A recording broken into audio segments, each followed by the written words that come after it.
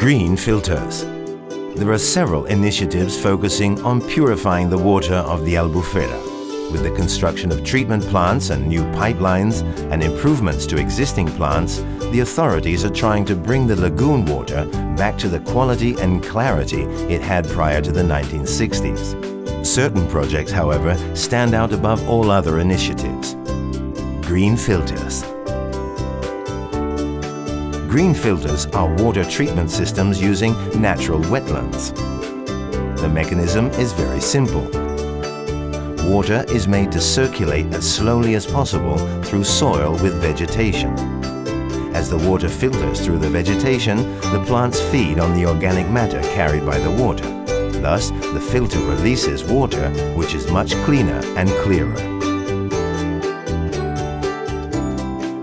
Green filters have been used for a number of years as wastewater treatment for small villages, hotels or campsites outside the water supply network or within isolated areas.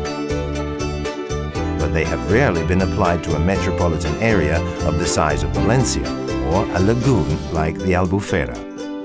To the north of the Albufera, a green filter at Tancat de la Pipa is already in operation.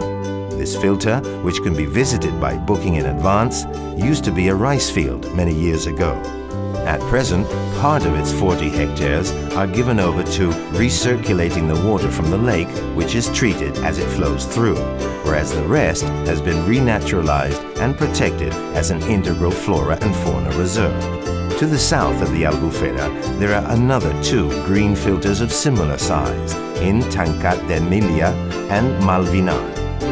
These have not only been designed to recirculate water, but also to finish treating the water coming from 2 treatment plants before it reaches the lagoon.